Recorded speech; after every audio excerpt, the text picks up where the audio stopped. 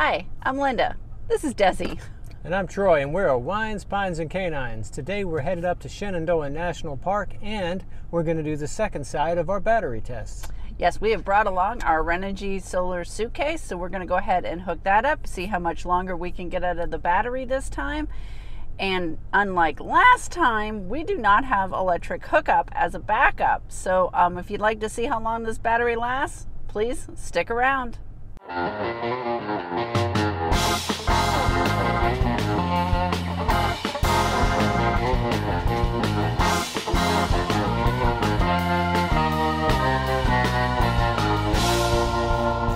Okay, so if you watched our first video on boondocking, you know we like to do a little time travel. So we're doing that again today. Our trip is over, so we're going to be giving you our thoughts on how everything progressed as well.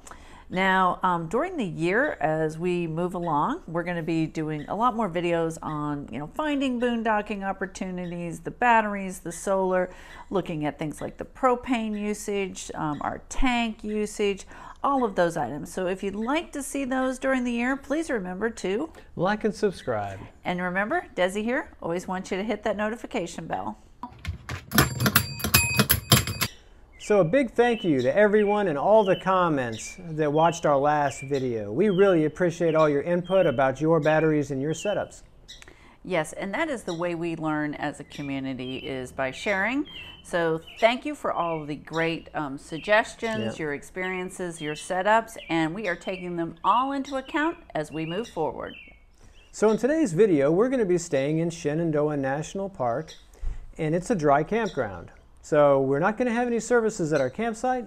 We're going to have to be 100% reliant on our batteries and our solar to keep us energized. For those of you who may not have seen the first video, we have a 65 amp hour, 12 volt basic battery in our camper, which only gives us 32 amp hours to utilize. So while this is a fairly basic battery, we find that it's very similar to what a lot of dealers are putting in. So we wanted to do these experiments to see how far we could go. So in today's video, we're going to add that Renogy Side Solar Suitcase. We are going to tell you a rookie mistake that we made with our freshwater tanks. And then we're going to talk about our conclusions on our battery setups and talk about going forward. Big Meadows Campground is a nice park, but it's a first come, first served RV park located up on Skyline Drive. Because we hadn't been there before, we also wanted to hedge our bets on getting the best spot available. To do that, we stayed the night before in nearby Crozet, Virginia, at a place called Misty Mountain. It takes about an hour and a half to get to the campground, and it really made selection a lot easier. And we really enjoyed our evening in Crozet.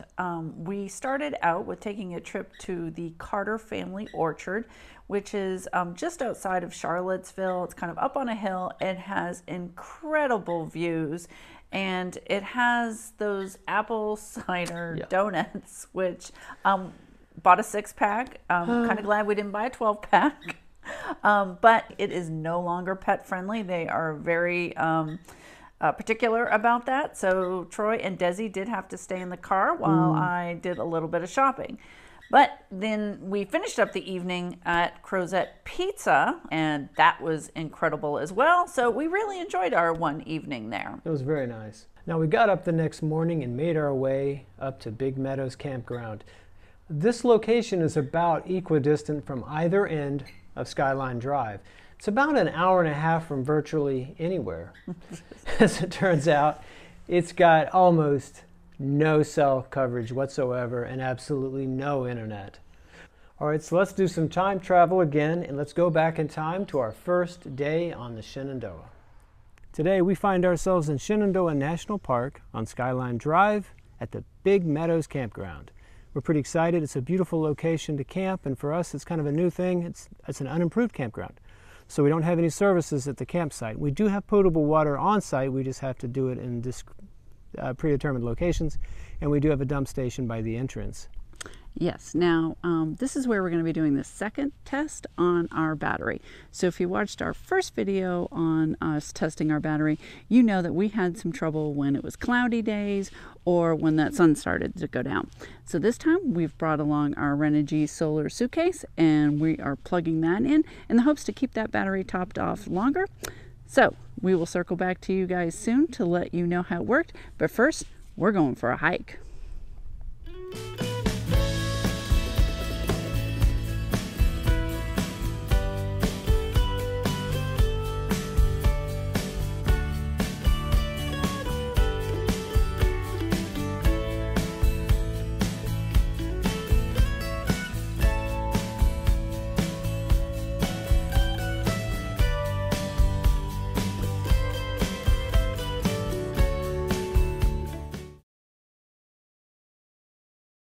You know, boondocking is more than monitoring your electric. Boondocking involves monitoring your holding tanks, gray and black, but most importantly at this very moment, fresh. Because when I backed the trailer in here and got disconnected, I forgot to fill the storage tank up before I got here. Now I'm having to go to a location here in the campground and fill up these gallon water jugs a couple times because I don't feel like disconnecting and towing to do it. Lesson learned. Hey, we're up on the Skyline Drive in Shenandoah National Park this evening. It's an absolutely gorgeous afternoon. Linda's determined that she's going to find some bear. So we're out running around, seeing if we can't make that happen. Yeah, I don't know if we'll get to see a bear, but I'm fairly certain we'll at least get to see some deer. And these views are absolutely beautiful as the sun is setting. So we also wanted to give you a quick update on the battery. We left around 6:30 and the battery was at 87%. So I think it is an improvement with that side solar panel. It is an improvement, and we did use a little bit of water pump cleaning up from kitchen and dishes and things. So we put a pretty good draw on it. I think it'll bounce back before dark 30. Yeah, so far we think we're in a better spot than we were the last trip that we took out. In the meantime, I'm going to show you some views, and we'll be back and check in later.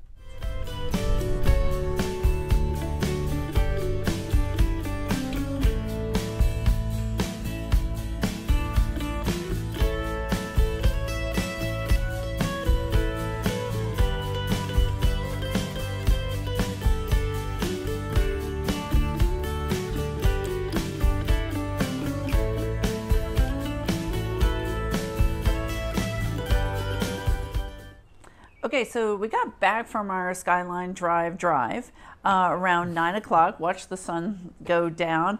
And I do want to say, if you go to this area and you are on the road at night, you are going to see deer. And they don't care that you're on the road. They don't get out of the road. They expect you to move. So just be really careful driving because they are around every corner. But when we got back, our battery was around 83%. Now for reference, I went back, looked at our previous video, and normally our battery was around high 60s, low 70s at this point. So it is much better. Now this time we did not run the TV for an hour and we weren't there for a couple hours, but we were running the water pump a lot more during the day. So I think we had a little battery usage, but we're talking, 13 to 15%. So I do think that side panel helped a little. Now let's go back in time a little bit to the first morning we were there. As a point of reference, on our first trip in the morning we had a battery level of 53%.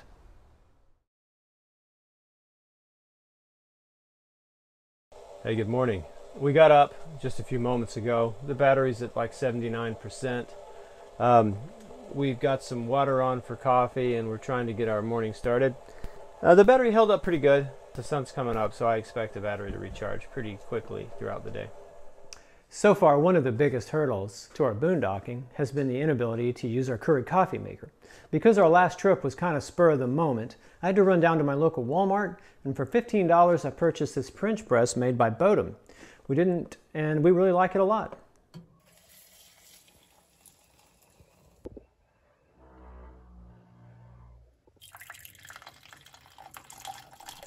And we are all packed up and we are headed over to Front Royal, Virginia this morning. We're going to see the northern end of the Shenandoah National Park Skyline Drive. Battery did fine overnight, as I mentioned. It really did pretty well. Linda even turned the inverter on for a little while, ran the hairdryer, put a little bit of pressure on it. It's already back up to about 70%, and given that the sun's getting high, I suspect by the time we get back, it ought to be fully charged up to 100%. I'll probably run a side solar suitcase this afternoon to top it off as much as possible for this evening. Yeah, and the hairdryer now I did just run it on low for about 5 minutes. So, but it handled it. But so far, everything looks to be going fine. So I think our first 24 hours, we are good to go. And I don't see a problem with the next 24 hours. So we will check back in later.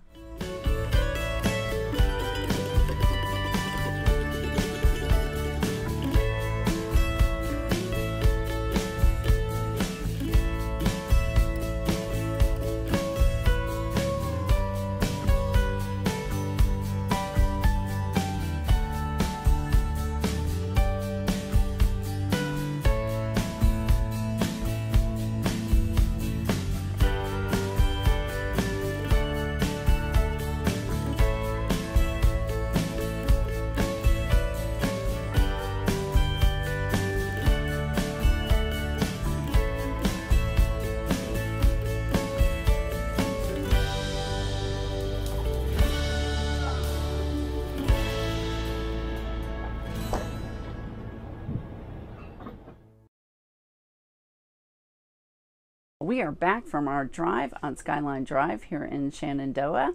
It's 2 o'clock in the afternoon right now. We got back about an hour and a half ago. We've had lunch. When we left this morning, our battery was around 79%.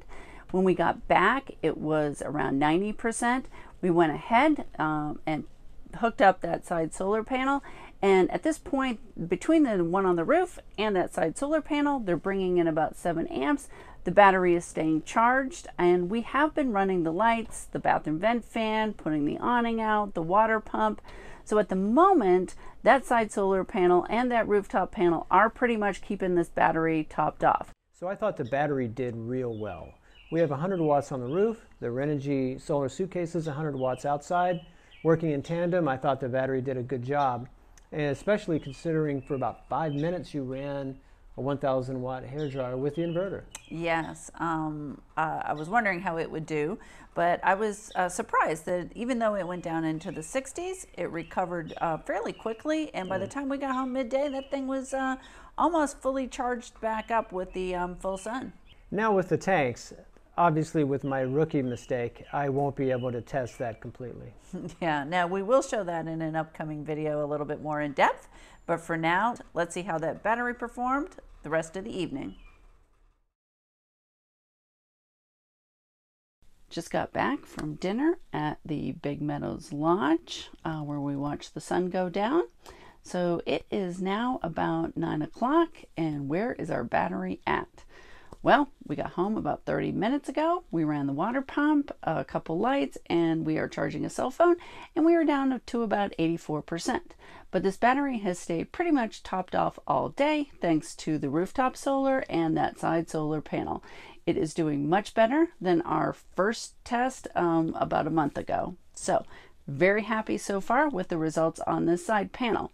We'll have no problem getting through this evening and overnight. But tomorrow may be a different story. When we made our reservation, we were going to have 2 really sunny days and 1 partly sunny day. And now that partly sunny day has turned into overcast with potential for some rain. So if that happens, we know that there is no way this battery is going to last based on previous tests. So if we get up in the morning and that forecast has held, we are probably going to have to hitch up and head home. So we'll see how it goes in the morning, but this is the life of one 12-volt, 65 amp hour battery. It just doesn't have the capacity to really last through those kinds of days. All right, so the weather did not work out. We decided to pull stakes and head to the house. It's a beautiful day for travel, but it's overcast and rainy, so we're going to head our way back to North Carolina. Well, it was disappointing having to leave the camp that day, but with no real solar, we were going to have an issue. Yeah, we waited till around 11 o'clock, but the weather did not clear, so we went ahead and packed it up. And I think the battery was in the high 60s at that point, so I think we made the right decision. Right. And for me, I was more encouraged to see how the solar suitcase was going to work and work for us. A couple things it does really well. It's easy to set up. It's easy to use. And, you know, as the sun moves around your campsite, you can redirect the solar panel to follow that. And most importantly to me, it did exactly what I hoped it would. It kept the battery in the camper charged to a higher degree later in the day. Yes, but you know, there were some downsides. It does weigh about 30 pounds with the extension cable, so you have to think about that. And you have to think about how you're going to secure it. So if you leave your campsite, you know, are you going to leave it just kind of out in the open, hope that no one takes it? You may have to pack it up and put it back in the camper, therefore it's not getting the solar. Or I think for us, we're going to look at some type of chain to maybe secure it. So it's just something to think about. But even those two things, we are definitely keeping this Renogy panel. Yeah, that's for sure. And well, that brings us to, what is the verdict of the battery? You know, one of the things about a 65 amp hour battery is it doesn't have a lot of storage. You can add all the solar you want, but if the battery isn't large enough, you're just not going to be able to make it through on some of these non-optimal days. Exactly. And our conclusion is, it is time for old Cece to go on down the road. Maybe asking yourself, who is Cece? CC is a term referred to in the industry as core charge. When you buy a battery or you replace batteries, they generally want you to bring the old, worn-out battery in to turn it in. Exactly. Or they ding you $20, $25. $20 or $30, yeah. So old Cece is going on down the road, but we're thinking of some ways to send her off in style. And we're also going to have an additional new battery setup. So if you're interested in seeing those, remember, like and subscribe. And Desi here always wants you to hit that notification bell.